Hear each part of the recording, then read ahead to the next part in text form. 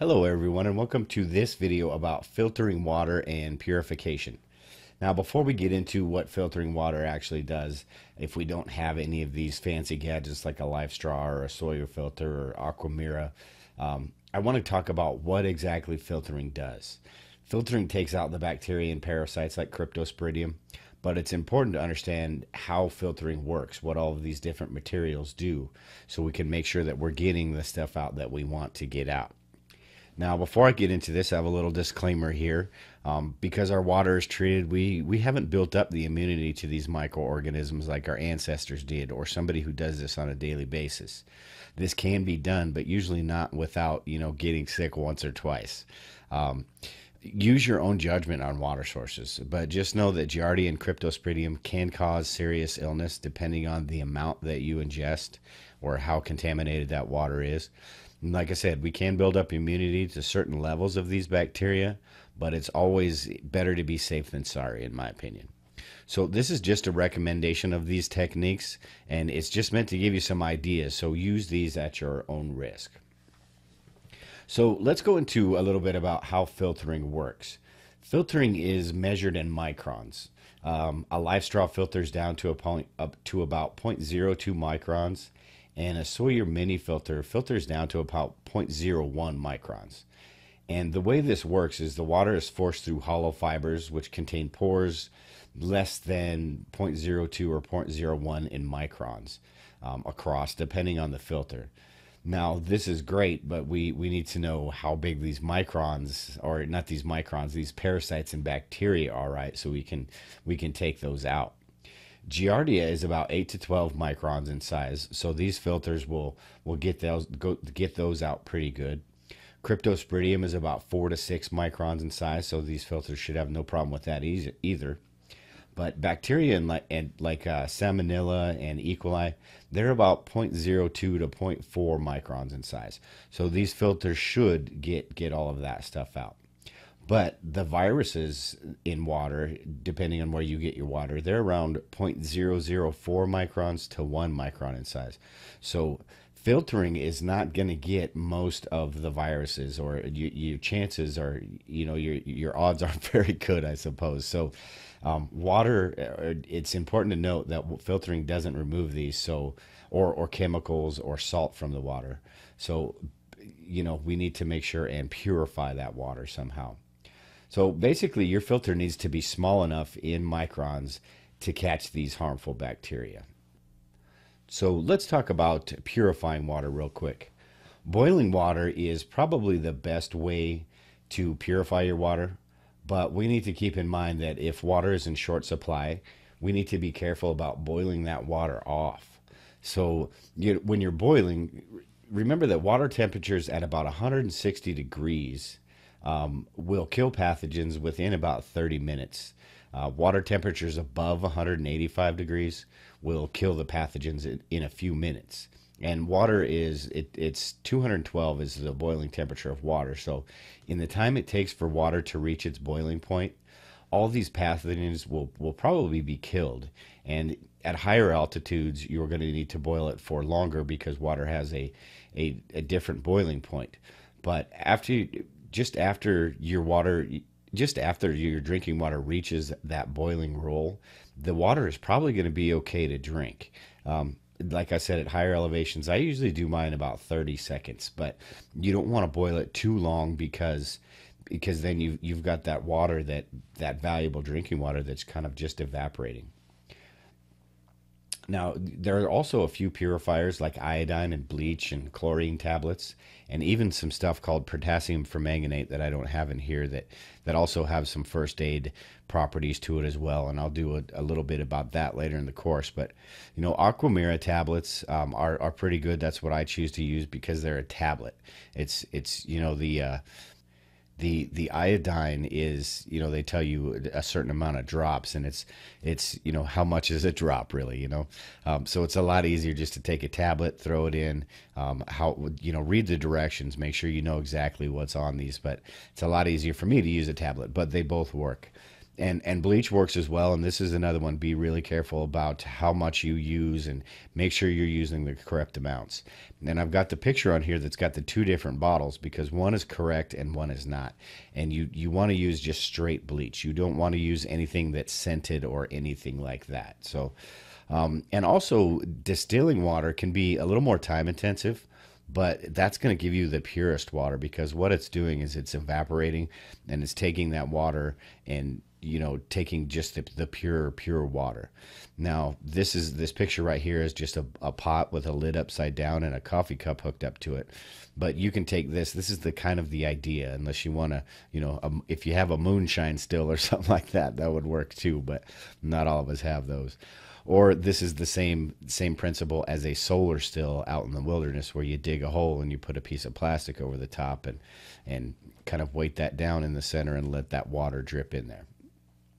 So, purification is always the best way, but you want to make sure and filter everything first because that gets the chunks and stuff out, the stuff that's going to maybe it makes the water taste different, or maybe you just don't want to be eating, insect parts and all of that stuff, or moss or stuff like that. So, next, we have this chart right here that I'll leave in the notes as well. I'll leave a download for this because it's pretty interesting.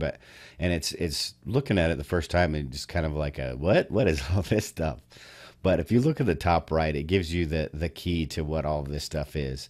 A dash or a minus sign means it's not effective at all. And then you've got 1+ for low effectiveness, and it goes all the way up to 4 pluses for high effectiveness. And you can see on this chart that boiling water, and this says a minute. I'm good with 30 seconds, but if you need to go a minute and it makes you feel comfortable, do that. But this says it gives it 4 pluses. And filtration, when you're trying to get rid of cryptosporidium, here's the one I'm reading. Filtration, it gives it 3 pluses, which is high effectiveness, not a very high effectiveness, and nothing is 100%. This stuff is kind of like birth control, I suppose. It's 99.9 when you boil it, but there's always that chance. Now, and you can see that chlorine and iodine and chlorine don't get rid of cryptosporidium. Chlorine dioxide, the Aquamira tablets, those are 1+ to 2 pluses. So they're, pretty low effectiveness for cryptosporidium. But if you use a combination of filtration and disinfectant, meaning you boil it, it's going to get rid of all of that stuff. And again, you can see down here with the viruses, if you go all the way down, that filtration doesn't get rid of the viruses, but boiling will, boiling and purifying. So that's basically it on this. And like I said, I'll leave a link to this so you can kind of check it out, and I'll do all the notes, and I'll leave there's a download below this video that has all the notes for this video in it. Okay, so let's go let's start with what makes up a filter and why a filter works. There are different levels of filters. These filters that we can buy from the store are a little bit different from this, but I'll go through what this is, and then we'll explain activated charcoal and all that. It really depends on the way you want to do it. A filter doesn't have to be set up this exact way, but it's important to have these ingredients that are in this filter and kind of set up in a way where they're going to be useful. You don't want the charcoal on top and then the sand towards the bottom. You want gravel on top, and what gravel does is it will catch out. It'll catch all of that large sediment. Maybe some of the insect parts, or if it's got moss or weeds or any kind of stuff like that, it'll catch that before it gets into the finer particles, which are the sand. And if you take out these larger particles first, that sand is going to filter better. It's not going to be jammed up or clogged up with all of the big chunks of stuff. And then what this will finally do is, when it gets down to the filter, charcoal traps or absorbs other carbon-based materials. So it's going to kind of finish that process of filtering your water.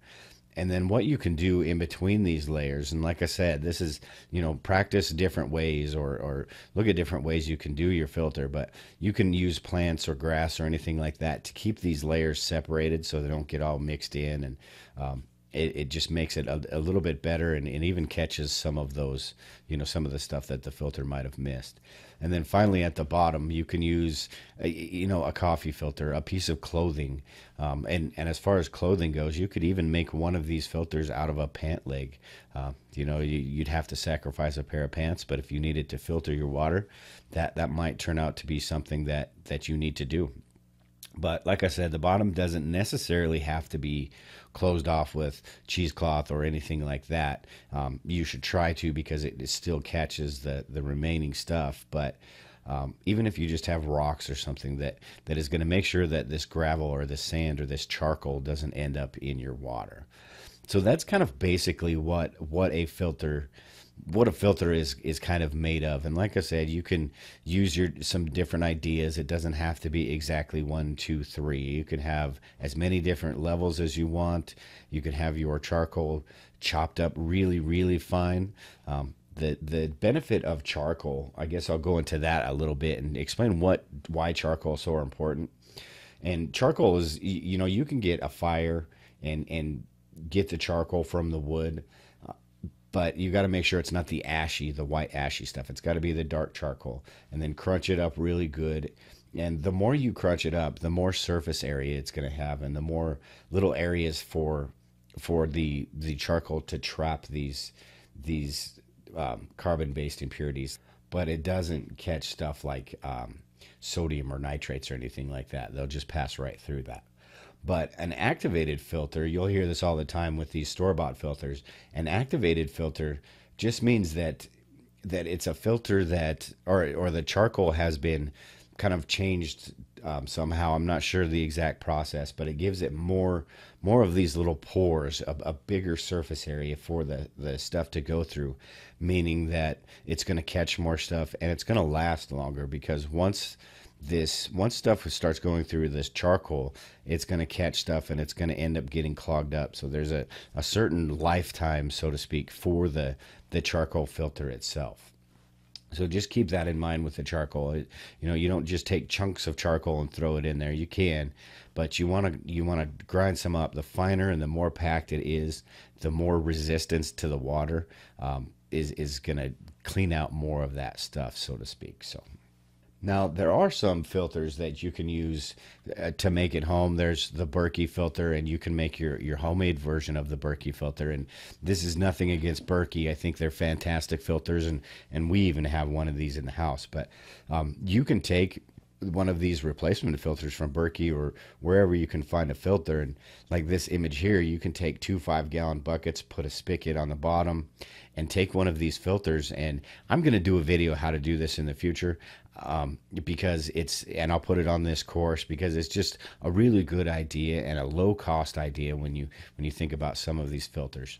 But instead of, you don't use the sand and pebbles and all that. I suppose you could, but what I'm going to do is like this, and I'm going to use, either a Berkey filter, a replacement filter, or some kind of filter, and you just drill a hole in that top bucket, on the bottom of that top bucket, where the water passes through that filter, and then the bottom bucket is then purified water or clean water, and then you've got a spigot where you can take that water out. Pretty neat idea, and I'm going to do a video here in the near future about that if it's not on already.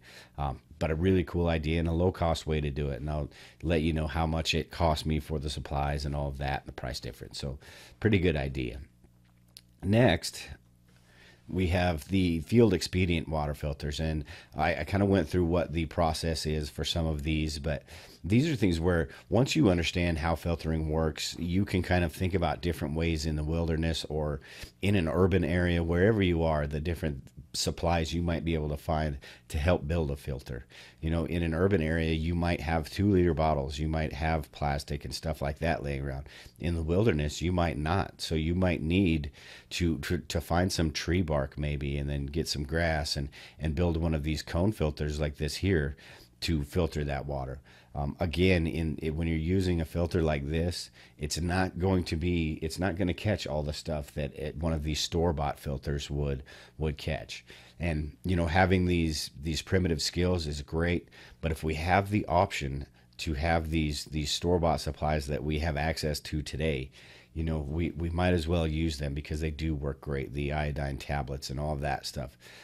But we need to know how to do this stuff just in case that we don't have any of that stuff, and we need to kind of go our own. We have to filter our water, and we have to figure out how to do that with the supplies around us. In an urban area, you might have some cloth, you might have some rope, or any kind of cordage laying around that you could fashion one of these out of. You kind of think like MacGyver. In the wilderness situation, you still have to think like MacGyver, but you only have the tools that Mother Nature offers for you. So that's, basically a field expedient water filter.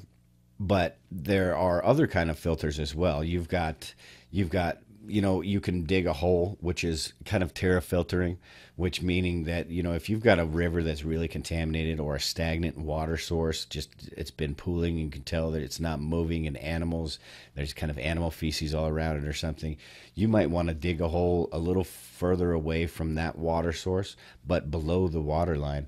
And the water the ground itself will kind of filter that water out for you, and then it'll give you a cleaner source of water. This should still be boiled because it's just going through the dirt and all of that, but it'll give you a cleaner water source to choose from.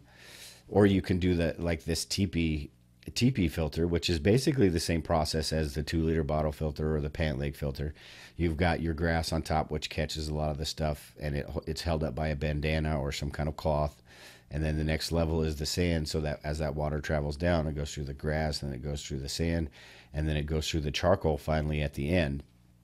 And like I said, the charcoal being as fine as you can get it, will increase that surface area. And when you're using these kind of filters too, it's important to remember that you might have to dump the first couple of passes through these filters, because they're still going to have the charcoal and all the sediment and all that stuff. Then after that, it'll get a little bit cleaner. But if you have a large amount of water to choose from, you have that option. If you don't, you need to think about, hey, I can't afford to throw a quart of water away. There's also a way to collect water with, maybe in an urban area, or maybe you have your tarp with you. You can wrap a tarp around a tree branch, and in the mornings that dew collects, and you can get that caught in that baggie. There's also methods where you can tie some cloth around your feet, and in the early mornings you walk through the weeds or the brush, and that water will collect on that cloth you have around your feet or your ankles, and then you can wring that water out, and that'll give you drinking water. And it's a lot easier than going from plant to plant, kind of washing them off. But a lot of different ways to do it. You just need to kind of think about where that water is and how you're going to get that water. So that's basically it for this video. There's a lot of different ways. We just need to practice some of this stuff. Like I said, just because we're practicing these primitive skills doesn't mean it's not a good idea to maybe have an Aqua Mira filter or a Sawyer mini filter, is the one I have. I also have a Life Straw. It's always a good idea to have these there, but they don't last forever. And that's what we have to remember. You don't know really when your filter is working or not, because you can't see all these. Like right there, we have a picture of cryptosporidium. You can't see these little nasties in there. So, if you won't really know when your water filter is not working or not. And a lot of these have a different lifetime, and you'll have to look at how many, quarts or whatever liters of water they can filter. But we need to keep in mind that these don't last forever. So learning these other skills, and these are fun to practice too when you're up camping, or even just in your backyard. Practice doing these and seeing how you can do it, and see. I don't know that I would drink water unless it's absolutely necessary. Without boiling it, but filter this water, boil it, see how it tastes. See what you're kind of in for. So with that, I think we're done with this video, everyone. I appreciate it, and we'll see you in the next video.